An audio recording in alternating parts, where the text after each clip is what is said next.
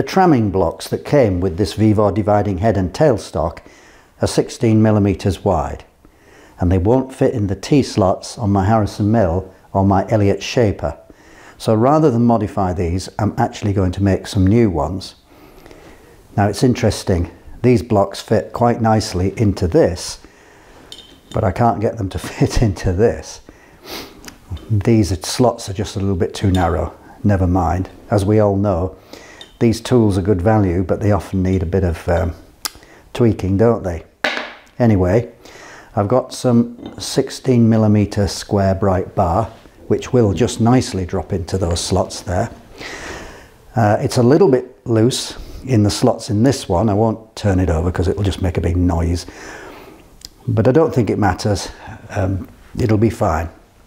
So that's the project, to cut some tramming blocks to fit in here and in here.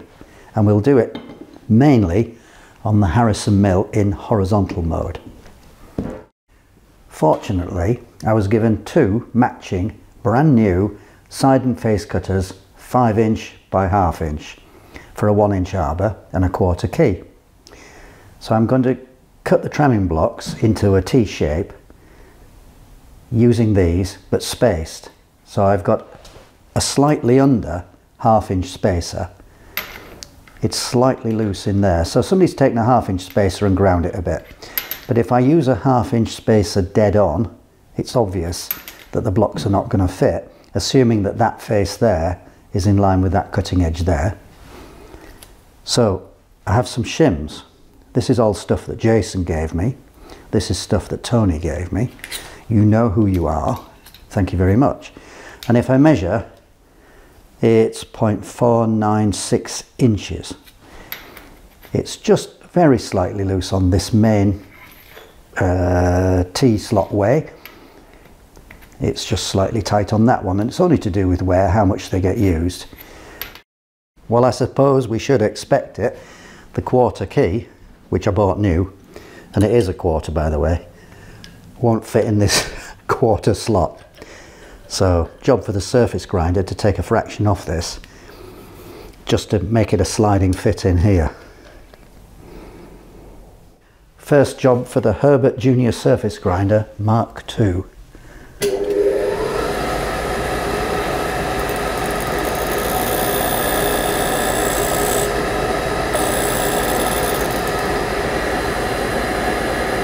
Half a thou.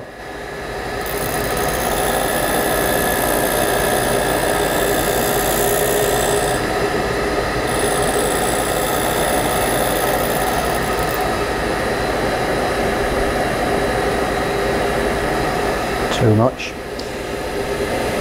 That's it.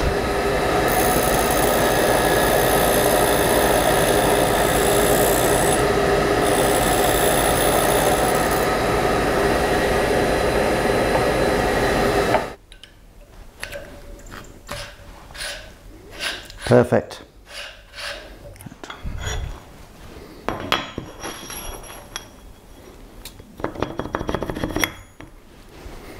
I'll have to check that spacing.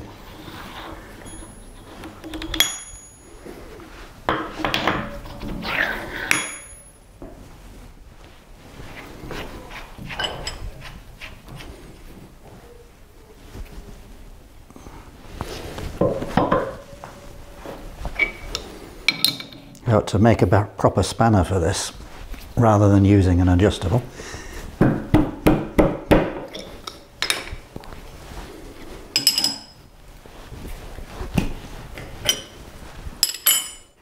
Sorting out the tramming keys for this vise will be the next job probably. It's taken me ages to get this right.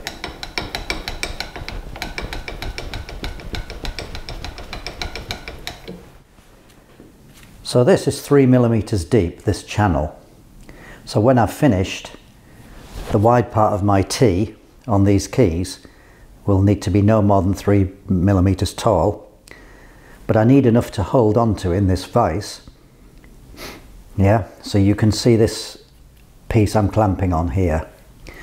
Now these original keys are about the same height off the face of this vise jaw here, but that includes the 3mm that went into here. Well, I would have done if this was wide enough, that is. So I'll cut down to nearly to these jaws, just above the jaws, and then I'll flip this over the other way, drop it in, and then I'll machine the surface, which will then, this underside will become the top surface, and then machine it down to 3mm tall off the jaw, and then we'll be about right for size.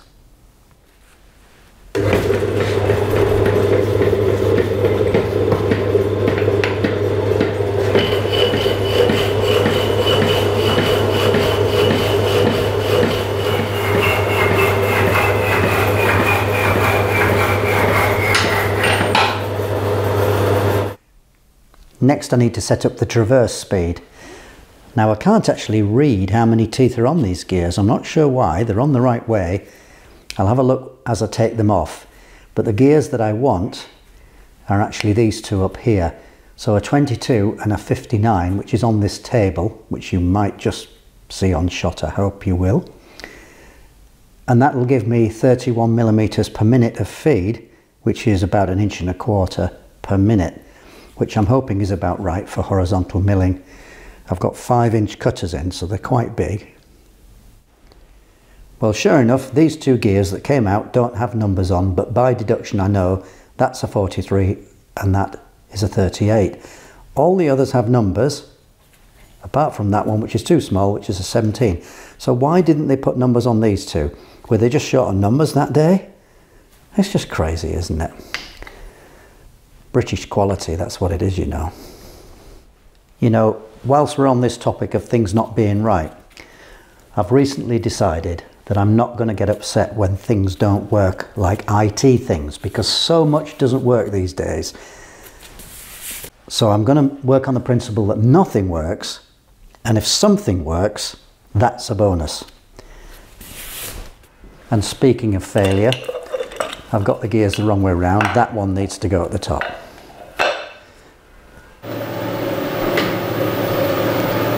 That's more like it. So I'll just do a test cut now. We'll skim the top of this block and make sure we're in alignment. So it should just give me 2 bright lines, that's all. There we are, just 2 bright lines to measure and check. Well, here goes with a 1mm cut. Or it would be. That's it.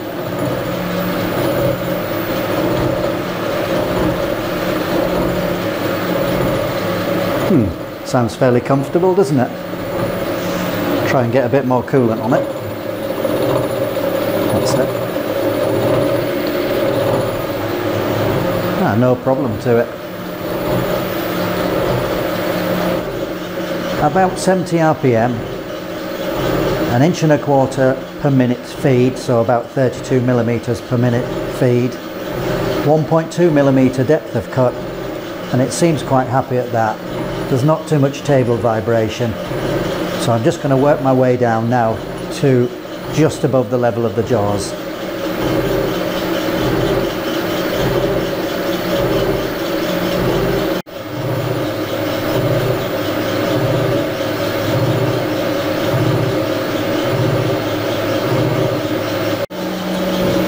Just coming off my last cut now.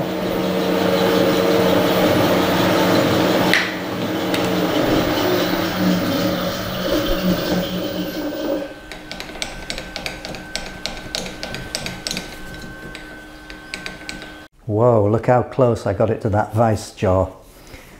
Well, at least it proves the vice is square.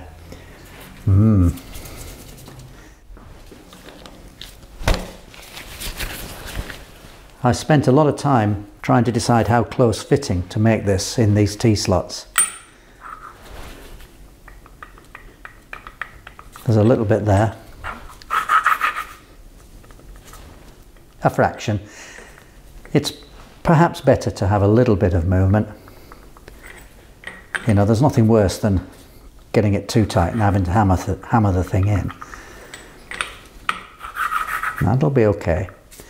So the next thing is to drop that back into there, the other way up, and then machine this top down so that that step from that edge to the top is only 3 millimeters. Well, when I measure it, the T on this is 11th out under ½ inch, which makes it a little bit more sloppy than I wanted. So when I come to cut the keys for this vise, I'll use one of these shims here and just give myself maybe another 1/6 thou, something like that. So, flipped it over, dropped it in with the T part down.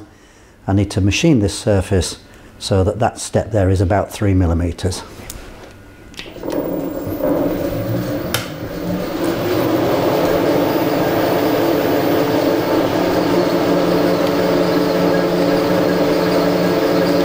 And I've put on a ½ millimeter cut, which seems to be about best for the amount that I'm taking off, you know, across this surface here.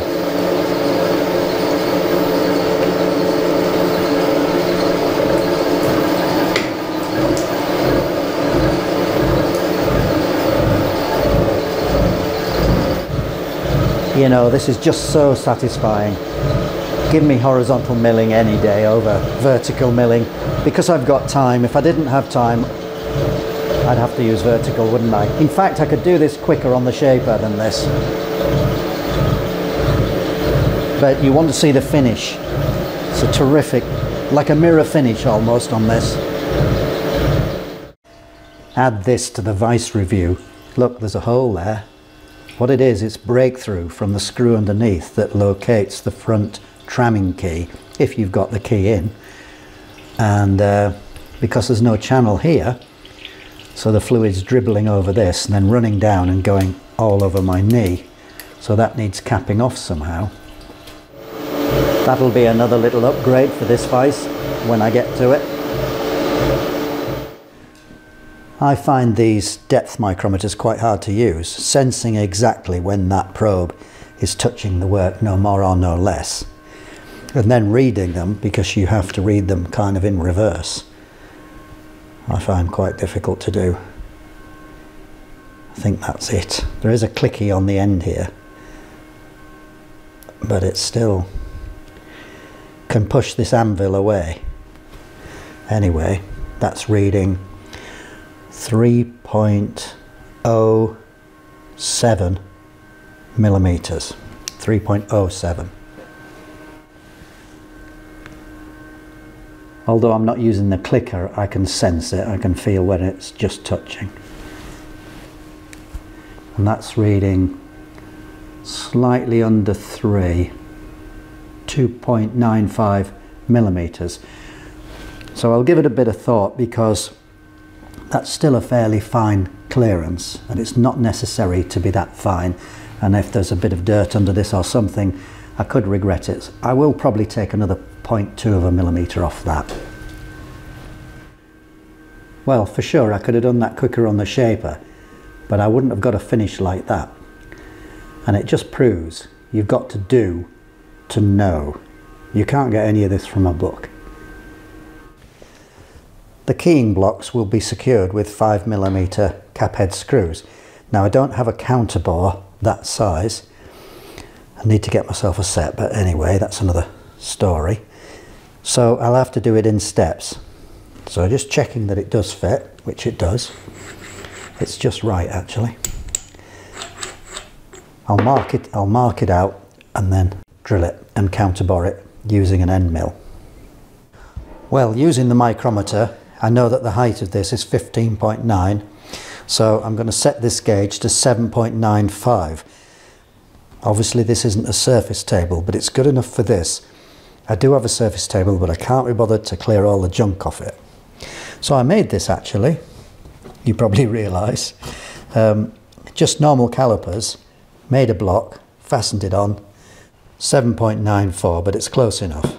So I'll just score it across the blue, and then I will check it. Well, I can see straight away that that's in the middle, I don't have to measure it. So I'll centre punch it in 4 places, because I'm making 4 indexing keys. Then I'll drill it 5mm clearance, then I'll drill it for the cap head clearance, and then I'll use an end mill to bottom out the cap head clearance drill.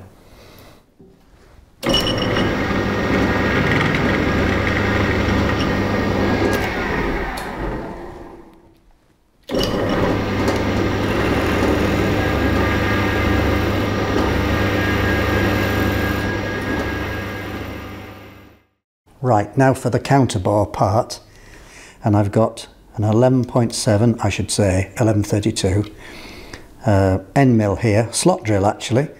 Thank you, Greg, my little mule, who sent me quite a lot of these. So we're going to drill into this 6 mil, all 4, and then I'll move this to another smaller drilling machine I've got, which is a bit more precise.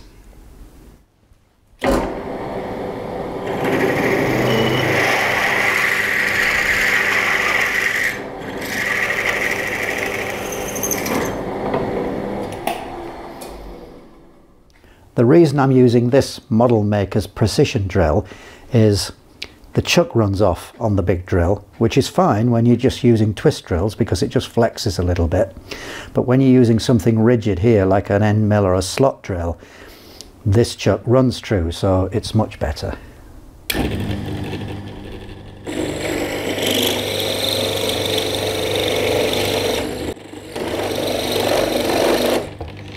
To divide this into 4, I'm going to use a slitting saw, but I've never used one before, so I'm going to do some tests first because I don't know what speed or feed I'm going to need.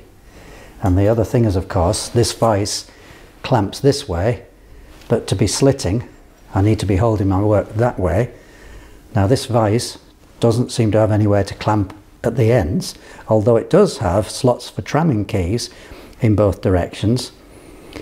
Nevertheless, whatever, I'm going to have to set up a vise arrangement to hold it this way so I can cut like that. Well, this will be my slitting saw test, just to cut a bit off the end of this 16 by 16 square. You can see how thin this is.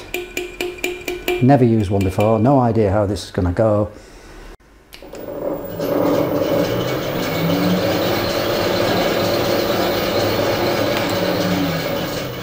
Well, it's the next morning and I've been watching some YouTube videos on slitting saws. I think I've got it set up about right. I've set the table on the lowest, slowest possible traverse, 22 millimeters per minute, so that's, you know, about 3/4 of an inch, slightly over, per minute. I'm only going to try a 1 millimeter cut. From what I've seen, I should be able to go all the way through this, but I just want to take it one step at a time. We're still on about 63 RPM. And we'll give it a go. I'll just start it by hand. Sounds all right, doesn't it? Let's try the traverse then. I will give that a push. Here we go.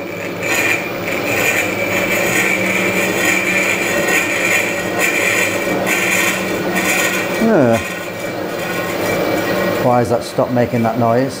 What's happened? Let me check it. Well, that just seems to be running quiet. It is cutting, I think. Yes, it is. I can see it is. Oh, that's going easier than I expected. That's just to give you an idea of the traverse speed. Well, that looks perfect to me. It makes a lot of noise when the saw is coming on and coming off, but when it's running in the main part of the cut, there's almost no noise at all. So I'm going to go all the way and cut it that full depth of 16 millimeters. Wish me luck. Well, you missed the interesting bit.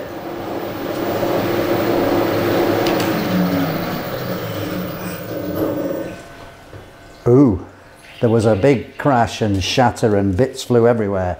So yeah, well, we got the answer to that then. I've got a few of those. A pity I didn't get that on video. Never mind. Hang on. It's nothing to do with this. Look. So what's happened is this has come to here, twisted the vise, then it snapped the blade. Oh my goodness. What a complete idiot. What's the learning point on this then? Clears it on the full depth of cut. Gloves gone. Thank goodness that vise didn't have tramming keys, because I don't know what would have happened. I would have smashed the table drive or something. In fact, I could still have done. although it didn't seem like it, to be honest. Now I'm going to start a fresh cut. I chickened out. I'm trying 1mm again to begin with. Sounds alright, doesn't it? Well, here goes nothing. Stand well back.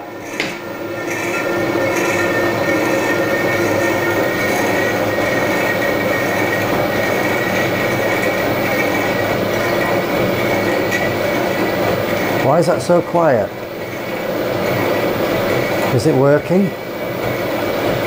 Oh. No, this time you got it on camera. Right, I don't think we'll be doing that again. Well, there was quite a lot of learning in that, wasn't there?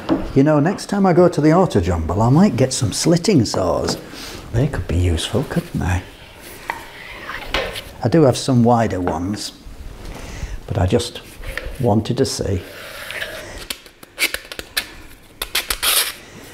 Yeah. My waste bucket here is like a slitting saw graveyard. The reason I was trying to use the slitting saws to cut these off is because I'm just hopeless at hacksawing straight. And on my Rapido machine hacksaw, you can't get any cutting edge closer than about 3 inches, 4 inches from the vise. Now I'm just taking off this black effect, whatever that's called, because that's stopping this sitting neatly down on the surface. And also the reason that the keys wouldn't fit in was because of this black finish on these edges, but when you take that off it does. I made a centre pop on the side of every one of these keys, all 4, just in case I was not on the centre line, and then they should all then sit the same way with the same offset, if there is an offset, of course. In fact, this black finish had gummed up these threads as well, so I had to clean those out. I finished it off with a file on the hacksawed end and put some chamfers on.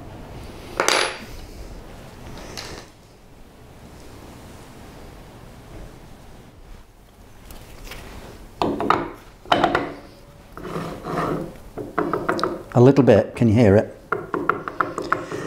Well, you know, as I said, I would have made those keys a little bit wider. I was more concerned about making them too tight and then them jamming. I've done that so many times.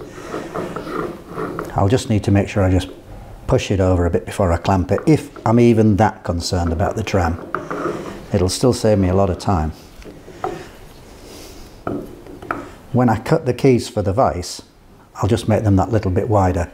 And that might be a video coming soon, but I can't promise you the exploding slitting saw experience.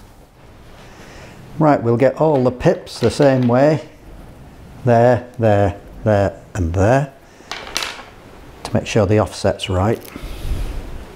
It's quite windy out there today, bit of a storm coming. You know, thinking about it, where the work struck this horizontal beam support bracket, I think what would have happened, the X-feed table motor would have stalled and that would have been protected by the inverter. But it was still pretty scary and a silly mistake to make. Well, that's it for this one. Now tell me honestly, were you cringing when I was using that slitting saw? Were you going, oh, this is never going to work, I can't watch? Sometimes you have to do it to know it. Thanks for watching.